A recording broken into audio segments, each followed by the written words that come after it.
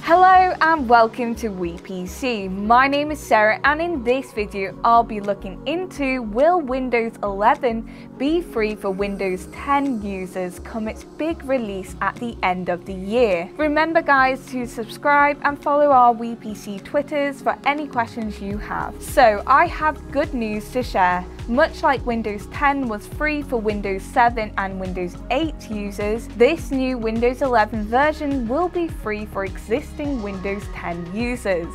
You will need a PC that meets the minimum hardware requirements for Windows 11, which is a 64-bit CPU, 4GB of RAM, and 64GB of storage. Much like Apple with macOS, Windows 11 will be delivered through Windows updates, keeping things simple. Some amazing new features that you can expect to see with Windows 11 is a new UI with a start menu overhaul, performance improvements, and updates to improve multitasking. It even includes access to Android's apps through Amazon App Store. So guys, thank you so much for watching. If you would like more information or to chat with us, join our community through our WePC Twitters and our Discord channel. I will leave links above or down below. Also give us a like, a subscribe, and hit the notification bell while you're down there. And if you look over here, there's going to be a video we know you're going to enjoy.